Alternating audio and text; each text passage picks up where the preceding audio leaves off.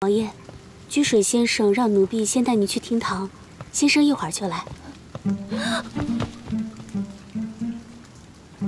我知道厅堂在哪儿，我自己去便可。是。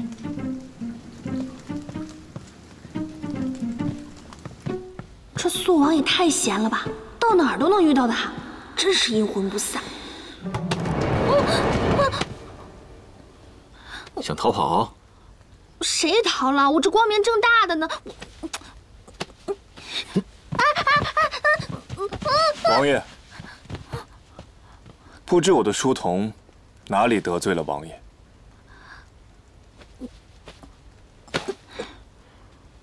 居水小筑横梁掉下那日，这位傅姑娘也在场，我得带她回去一趟。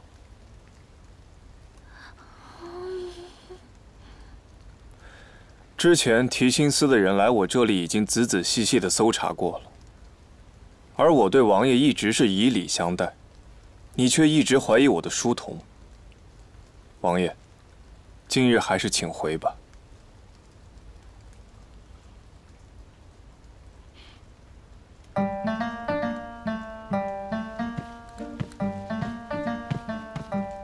谢先生，你是我小筑的人，我当然要照顾你。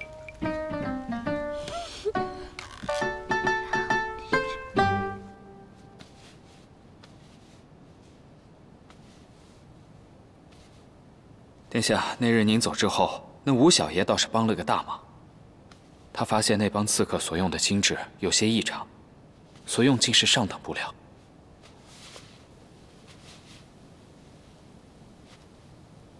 织云坊，非达官显贵不能在织云坊购买布匹，何况还是用来做金质。梁通，殿下是认为梁通和刺客是受同一人主使？不错，那梁通虽为副统领，可是这梁家并非什么显贵。那日殿下上任大统领，他敢那般为难咱们，说明他背后必定有人撑腰。既然你们都清楚了，那就从织云坊开始查吧。织云坊，那都是女人买布匹的地方，殿下，我可不愿意去啊。要不你去？哎呀，殿下英明。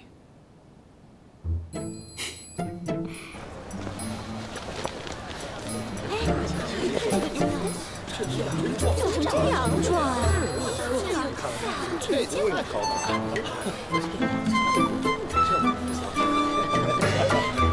你看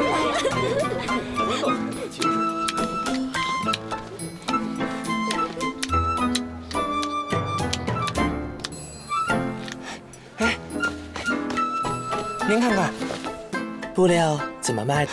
姑娘，你眼光真好，这是刚到的丝巾花罗。您看这花卉的图案，多衬您呢！哎，您等一下啊！哎，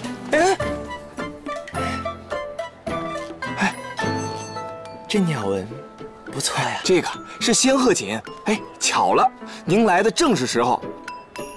这是新到的货，只要10两一匹。什么？寻常人家1年用度也没有10两，你这一匹布竟要10两？啊，我们织云坊专门做的就是名门望族、达官显贵的生意，这平民百姓他也用不起啊。什么达官显贵？你看看，你看看，你看看，布上还有洞，你们分明就是坑人的黑店！方才我就觉得你有些不对劲儿。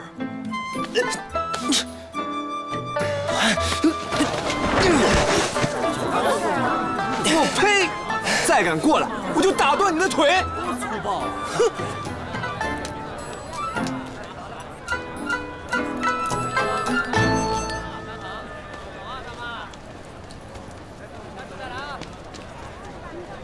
老板，来碗面。哎，好嘞。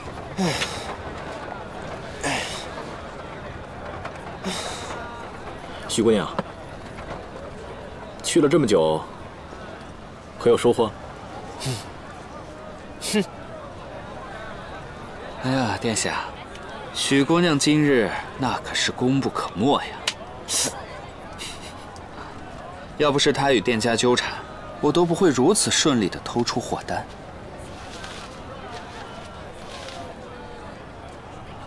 好一个提刑司按察使！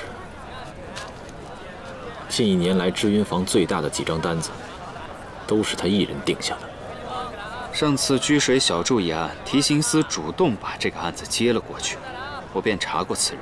此人任期未满便做了西园尉，后来一直在7、8品的小官之间徘徊，再后来做了卫丞，结识了信都侯张耀成，一连做了几桩大事，后被破格提拔，这才做到了如今的提刑司按察使。其策，信都侯。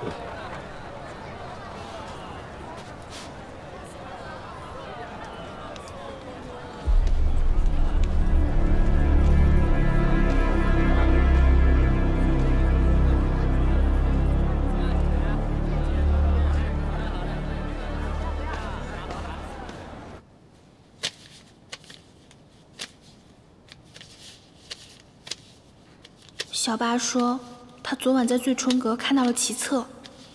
他嘴上说喜欢我阿姐，却流连于烟花之地。如此表里不一，必然不会一心待我阿姐。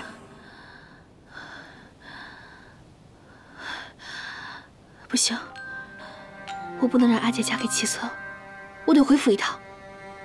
那我……你在这假帮我一日，这些信件没分完，先生肯定不会来的。我先走了。哦。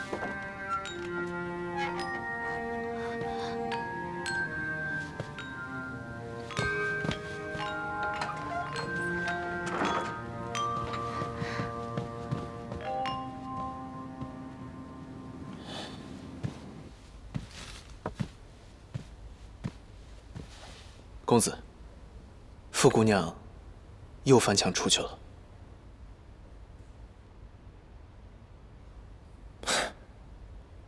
随他去吧。哎，对了，文馨，后院的枣树今日枝叶长得比较茂盛，你在树旁放个梯子，以便我修剪树枝使用。是。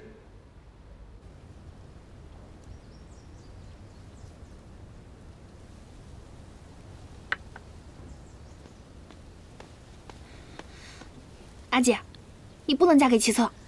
你不是应该在居水小筑吗？怎么，又偷偷溜回来了？我说你不能嫁给其策，不许耍小孩子脾气。我不是耍小孩子脾气，是真的不能嫁给他。那你告诉我，我为什么不能嫁给他？你看他长那个样子，就不是个好丈夫，将来肯定欺负你。哎，不许胡说。你要是这句话给竹儿说，让他知道你在背后编排他兄长，他非跟你急眼不成？竹儿是竹儿，他哥是他哥。蓉儿，你不去先生那儿读书，在这胡闹什么？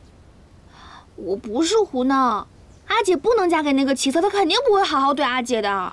老爷，这蓉儿赶回来也是担心轩儿，你就别怪她了啊。蓉儿，我知道你担心你阿姐，但是你们迟早都是要嫁人的呀。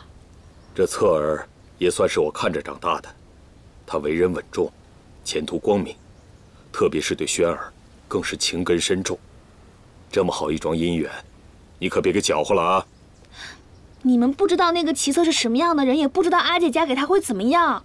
反正，他不是个好人，他是个坏人。蓉儿，咱们傅家便是这样教你空口无人清白的吗？哎，蓉儿，真不让人省心。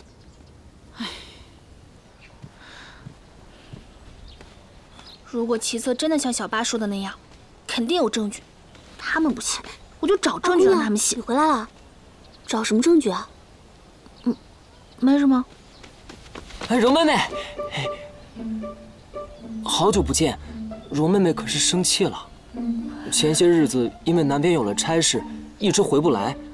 听说你受了伤，我特意带了上好的膏药来，还有这枚玉佩，是我潜心所求，是一对双喜，十分吉利。蓉妹妹，你看看可还喜欢？多谢世子记挂，这东西我不能收。容妹妹，你不用为难，我还给傅伯父、伯母还有轩姐姐都带了礼物呢。多谢世子。那你一并将东西送进去吧，这私下送礼是万万不成的。哦，对了，容妹妹，你可知明日卓妹妹就要设纳征宴？哎，你倒是提醒我了，我得给她准备礼物去。哎，世子可要进来坐坐，容我通知老爷夫人。不必如此兴师动众，容妹妹果然有心，我陪她挑礼物去。容妹妹，你是不是心情不佳？阿姐订婚在即，惜烦。那这不是件好事吗？等你阿姐的婚事正式敲定，我就可以正式向你家下聘了，免得母亲总说妹妹早与姐姐定亲不好，不同意我们成亲。你不觉得这是新都侯夫人为了不让我进新都侯府找的借口吗？容妹妹，你怎么会这样想？母亲绝不会这样。况且我并不认为成亲这件事情是父母最大，我觉得合乎自己的心意比较重要。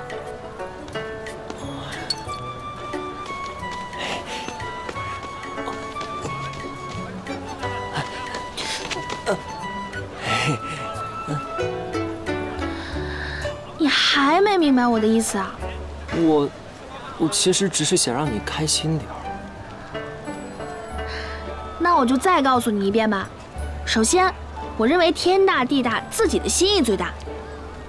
其次呢，我不想收你的玉佩，知道了吧？不想收我的玉佩。如妹妹，等你下次开心点，我再送你啊。好看，竹儿，蓉儿，好久不见啊！好久不见。燕世子，竹妹妹，这一日不见如隔三秋，等你嫁出去，咱们什么时候再见？那我不得思念成疾？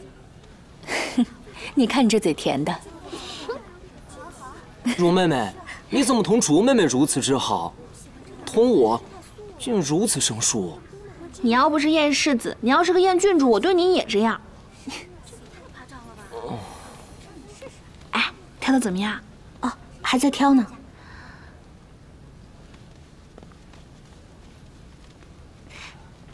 这套就不错啊。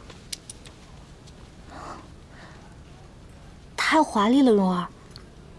我觉得那套就行。你挑嫁妆当然得华丽点了。我也是这么跟他说的。竹儿平时打扮的素雅，绞丝银的首饰也能戴，但你成亲那日肯定得穿大红色。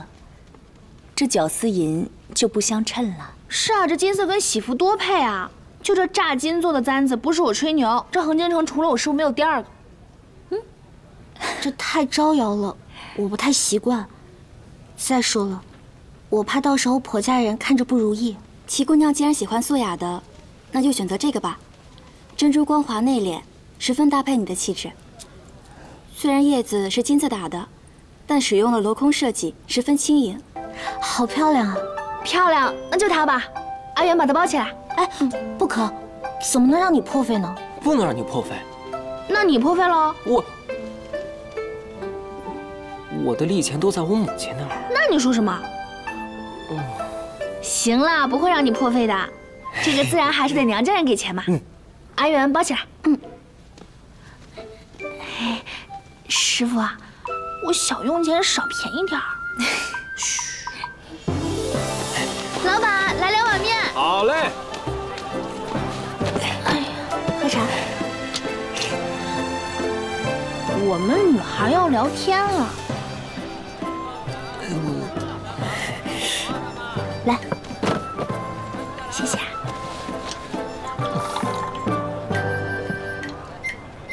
哎，你说你跟我阿姐一样，哪儿都好，就是太听话、太懂事了。让你嫁人你就嫁，连贵重的嫁妆都舍不得挑选。你兄长都已经是提刑司按察使了，哪需要你省那些钱？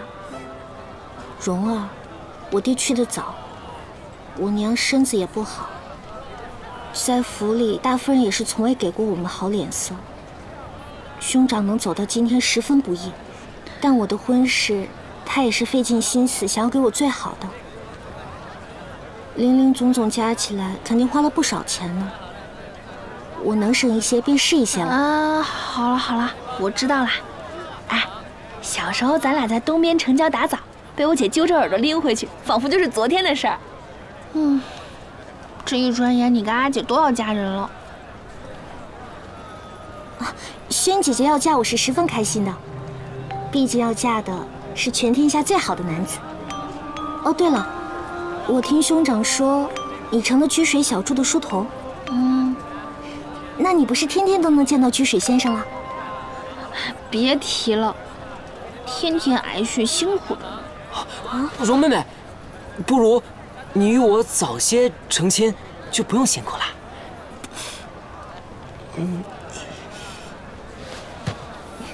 你呀，我看是你折腾人家。竹儿，我问你点事儿，你说，你别生气啊。你兄长是真心喜欢我阿姐，会对她好吗？当然了，蓉儿，我兄长从小就喜欢你阿姐，你是知道的。这么多年来，他那么拼命的攀爬，也是为了早日向夫家提亲呢。再说我们都是一起长大的，这你还不放心吗？哎，不是，小时候你在我家借住，我对你了解啊。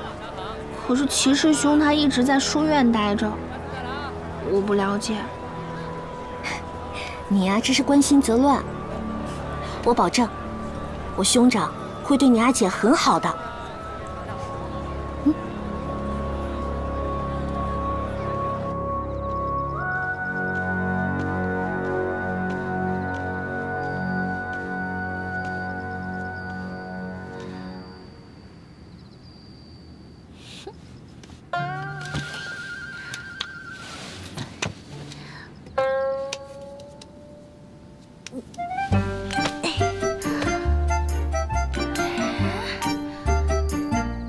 是有贵客来了吗？这居水小筑居然还给点灯。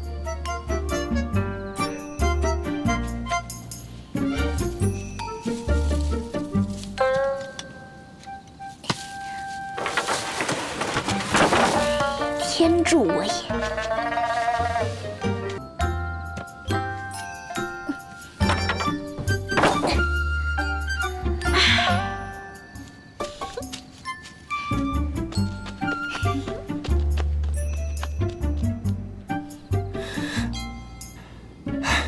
他倒是机灵啊！来回一整天什么都没吃。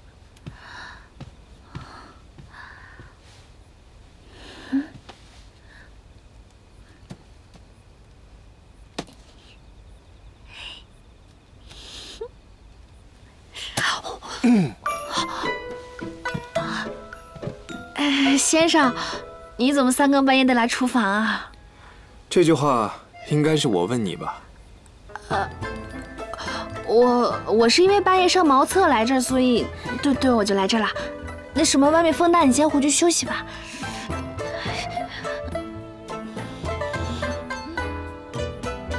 烫不烫？